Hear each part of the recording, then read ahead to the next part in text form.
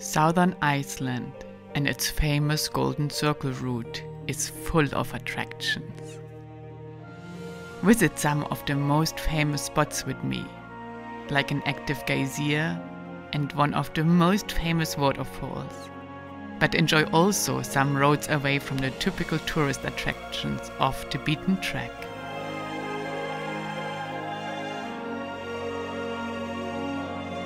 The Southern Iceland edition, got to go style.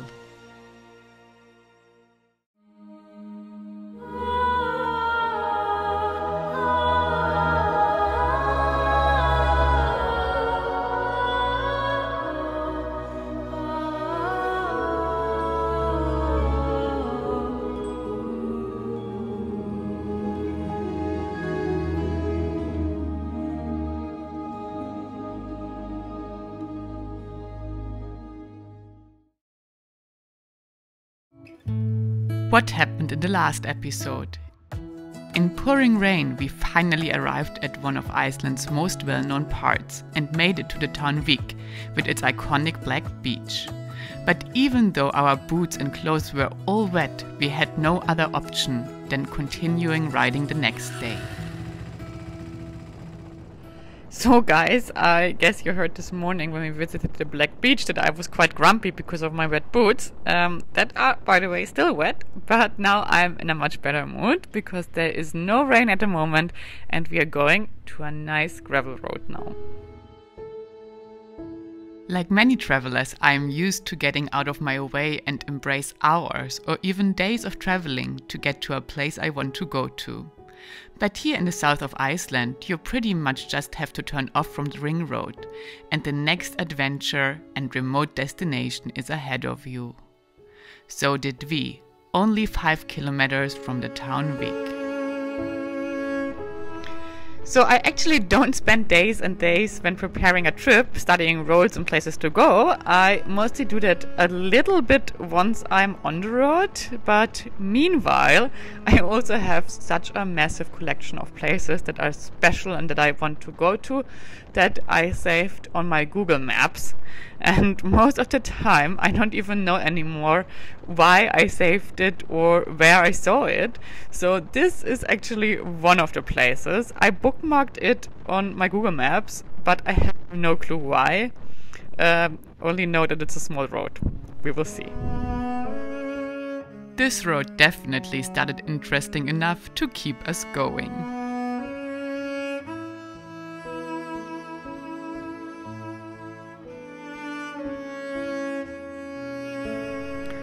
Wow, this road here is absolutely surreal. This dark brown, nearly black earth and the green moss. It could be a computer rendering. But guys, it's nature, it's real earth. And I always think it's so crazy wild that places beautiful like this exist in reality. Wow.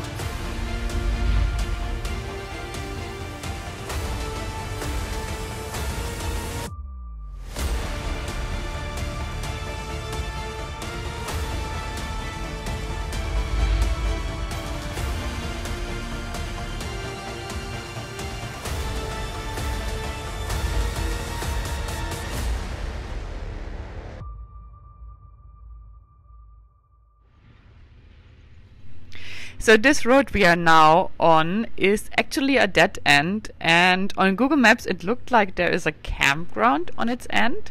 That's actually also what I bookmarked. Maybe that's why I saved it, because it's probably a nice campground.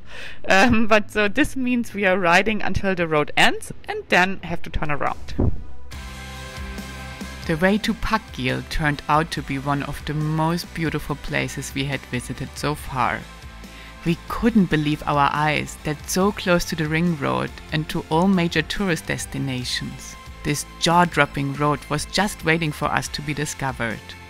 Green moss covered the black volcanic sand, and little water streams and rivers formed their shining way across the dark soil.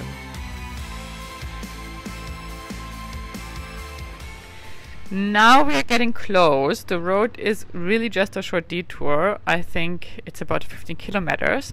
And here we are. This is the campground.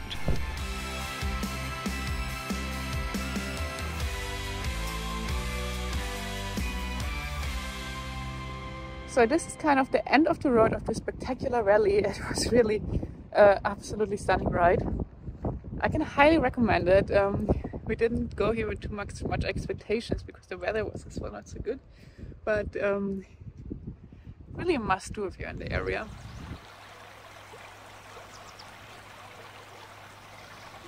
Welcome to one of Iceland's most beautiful campgrounds. The name Þakgil comes from Þak, meaning roof, and Gil, meaning canyon, so roof canyon. The locals say that the name suggests that the weather is usually very good because Þakgil is a shelter from the constant wind in the country. With my boots still wet and after the last terribly rainy day, I was quite happy that this was true at that moment. At the campsite of Þakgil, you can pitch your tent or rent a small pine cottage. There are several hikes you can do from here. Probably the shortest one takes you to a waterfall very close by.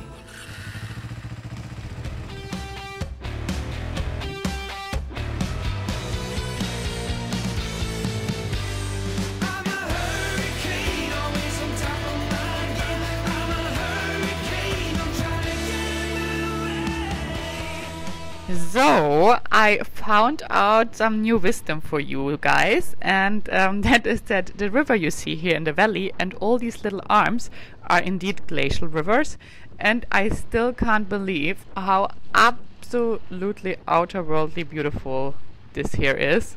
I guess this is why people love the south of Iceland. Yeah, I was skeptical, but it's for a good reason. It's really stunning here.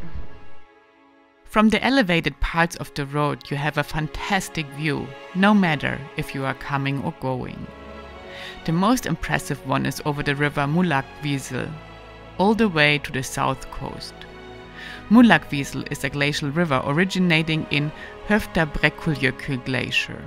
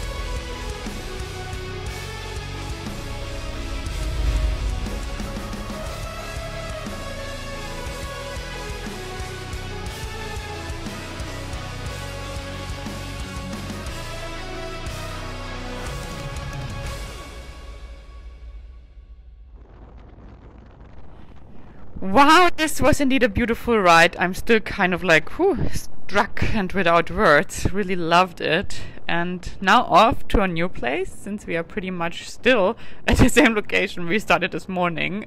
We are pretty much still at the town week.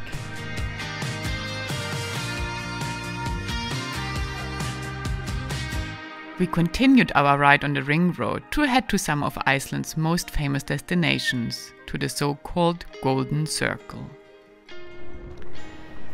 So, I have to admit something to you guys. The travel partner and I got a little bit waterfalled out, which is not meaning that I didn't like all of Iceland's beautiful waterfalls, but there are actually quite some famous waterfalls here on this route, and yeah, we already saw all the people parking there, and there were some crowds, and I just don't know. So I have to tell you something. We just skipped basically all of the waterfalls here on the route. I'm very, very sorry, and I hope you will forgive me, guys.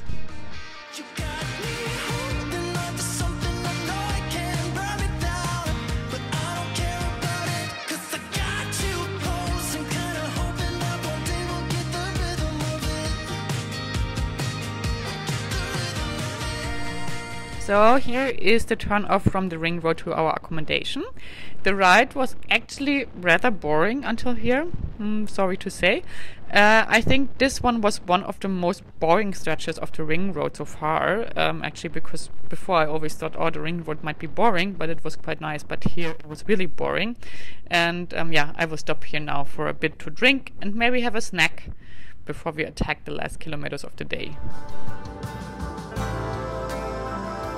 As soon as we left the ring road, the ride indeed got much more scenic and nice again. We were now heading inlands to hit the Golden Circle, a route that leads to 3 of Iceland's most popular natural attractions. So, the plan is to stay 2 nights at the accommodation we are heading to be able to see the surrounding sites the next day. And also to rest a little, since we basically didn't have one single rest day yet. We always did something, even if we stayed 2 nights last time we visited Askja. And yeah, I think tonight will be really, really nice, because we booked this super nice looking hotel, and I'm very happy. I think now we're spoiling ourselves a little bit.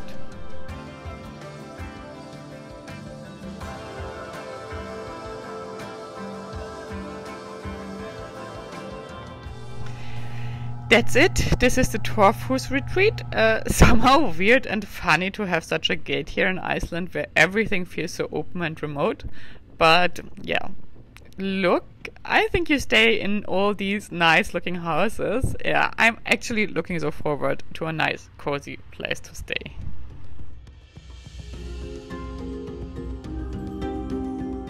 The Torfhús retreat is located in the heart of Iceland's Golden Circle, but it's still a very secluded and relaxing place. Inspired by the architecture of the Icelandic Viking farm and nearby Stöng, the traditional Torfhús accommodations are crafted from local stone, reclaimed wood and turf. And what I enjoyed most, the basalt stone hot pool. That's our lovely little pond here.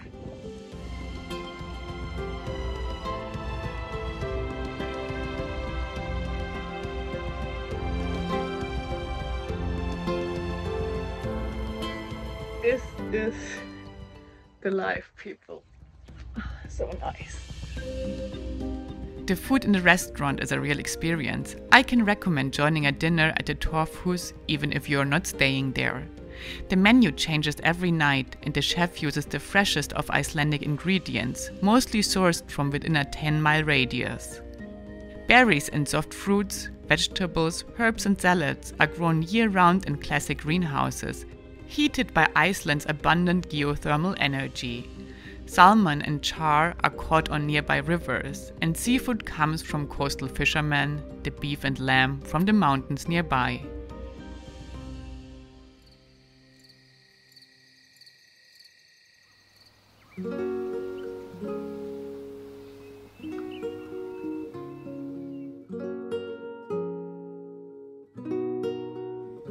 We are having a kind of rest day that is actually not a real rest day at this very nice place here where you live in this tiny house that's behind me, and it's located on a place that's called the Golden Circle because it's very close to Reykjavik, the capital, and people often come here for day trips, and there are a few things that you have to see, and we will visit 2 of them now.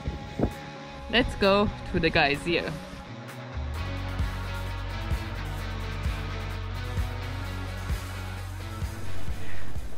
Good morning everyone. Today is our official rest day, but we will still do some short rides because there are some big attractions close by that we want to visit, and one of them is a geyser, and I'm very curious about that because I think the last time I saw a geyser was at my world trip at the Atacama Desert, so that's crazy long ago.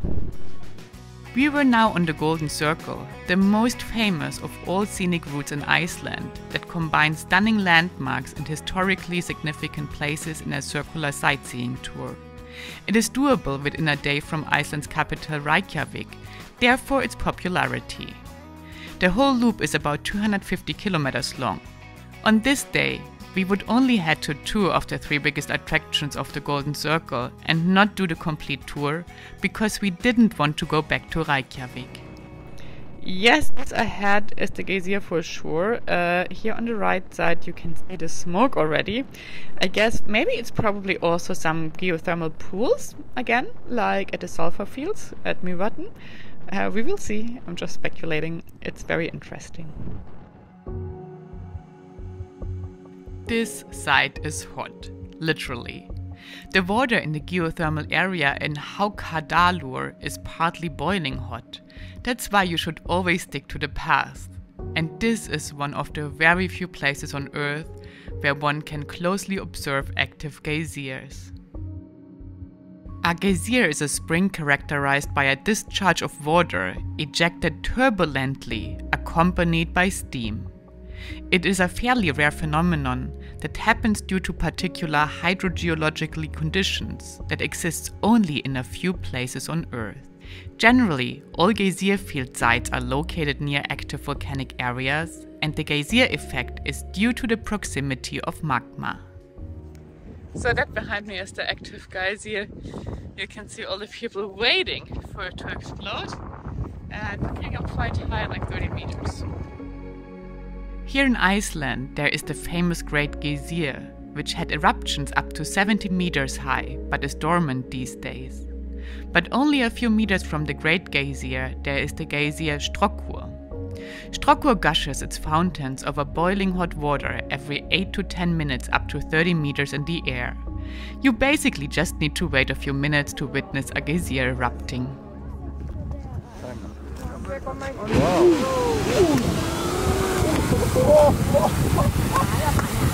That was a nice one. Yeah, much bigger. This was nice, but this was definitely also the most crowded place we have been so far. And yeah, was it nice to see the geyser? Yes, but would I do it again? Probably not. Or maybe at a less crowded time of the day. Being at such remote places for basically weeks now, it was nearly a bit overwhelming to see so many people, or still is overwhelming.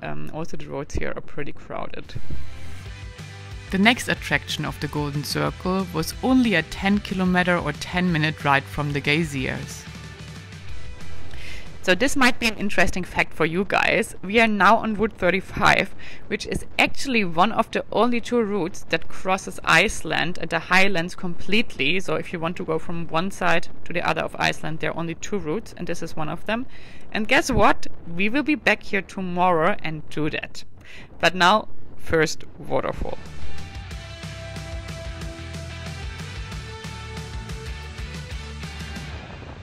So this is the second huge site of the Golden Circle, and I guess it's the most famous waterfall of Iceland.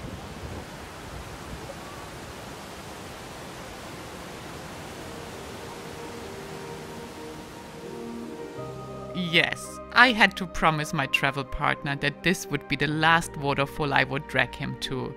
Remains to be seen if this promise can be kept.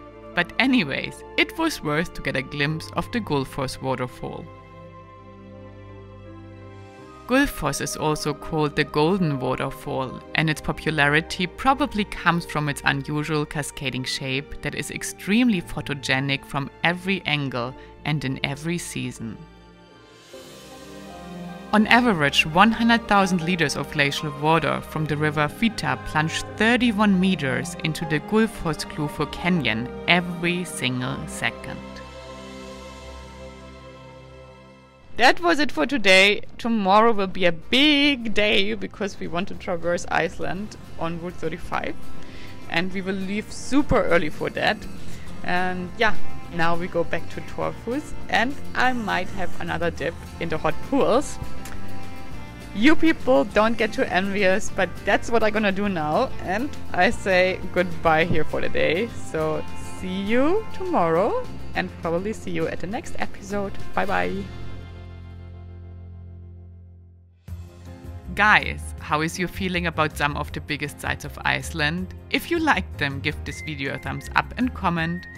Next week, to the big relief of the travel partner, there will be less sightseeing and much more riding. We will cross Iceland through its highlands on the famous Route 35. Tune in to join this huge adventure.